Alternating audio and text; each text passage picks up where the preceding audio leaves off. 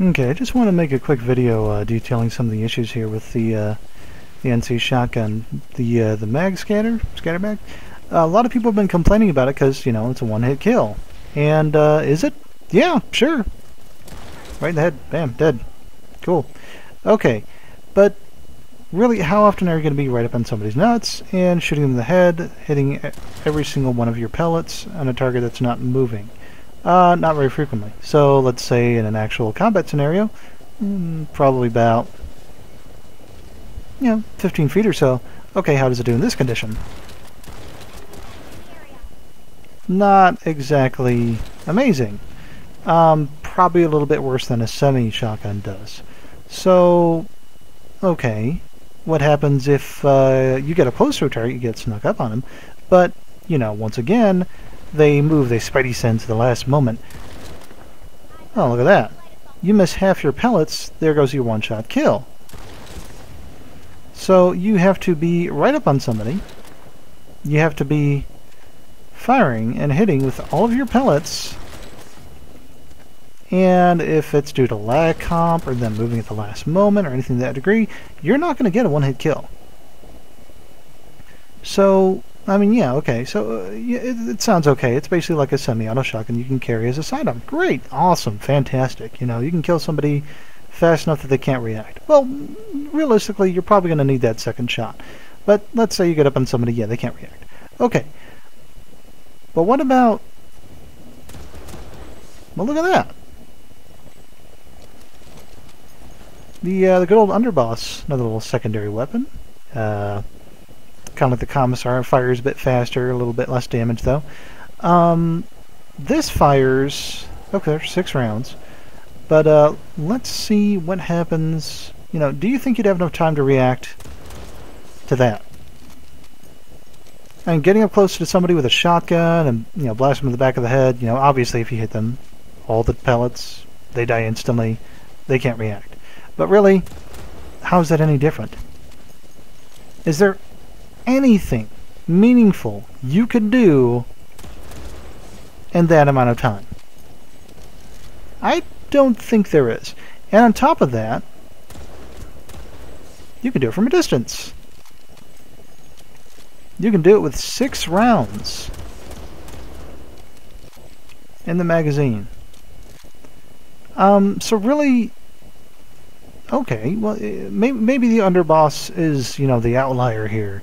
Yeah, it can kill instantly, damn near, but okay, maybe it's, just the shotgun and the underboss. Maybe the underboss needs to be nerfed too. Well, I mean, we know for a while that this crossbow here, some people like it, most people don't. But the big issue is that you can only headshot infiltrators with it. So you can only kill infiltrators with it instantly. Everybody else will survive with a bit of HP. Well, there is a way to instantly kill even heavies with it, and that is to shoot and knife. You can knife almost instantaneously. Basically, whenever you knife, it's you pressing the button that causes the attack, not the animation. So it's going to go out as soon as you hit that, which means you can kill somebody pretty much instantly. Once again, though, you can do it from quite a range. Well, not the instantaneous kill, but yeah, you can hit somebody with this from quite a distance. You have all the versatility that comes with the bolts, the tracking bolts, and the explosive bolts for max and vehicle damage.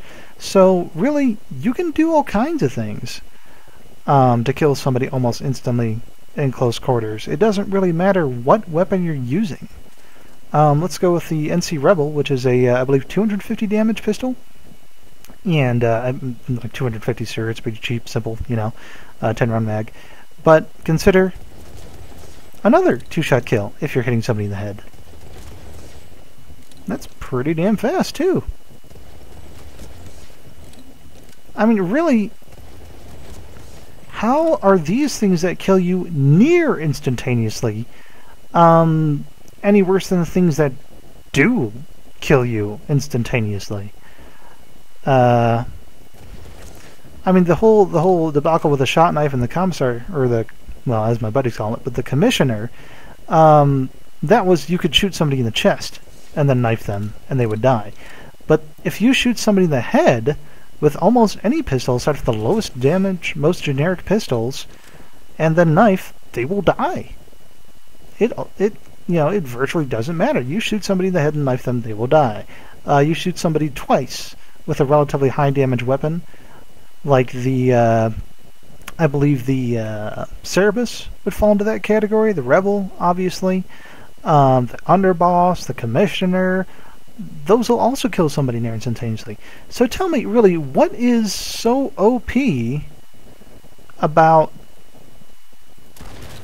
a subpar semi-shotgun that other things kill just nearly as fast, and the only real niche, the only really amazing thing you can do is kill somebody if you just execute them. Just shove the gun up to the back of their head and pull the trigger.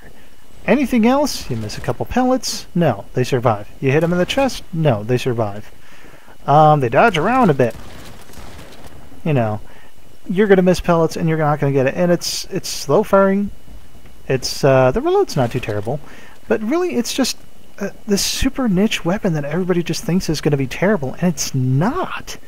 There's already plenty of other things out there that outclass it. This isn't even a very good weapon. It's just a really, really niche weapon. I mean, let's say if you were seriously trying to fight somebody in close quarters, you know, you run into a building, there's a guy right there, oh, take out my pistol, blow off a couple of shots. I mean, look how long that took me to kill him. Now let's say, you know, an actual combat shotgun, say the Mauler, see if we can find another target at the 10 here, much faster. I mean, it's a subpar semi-shotgun that's only claim to fame is that it's a one-shot kill if it's point blank in their face and you don't miss a single pellet. That's not OP, guys.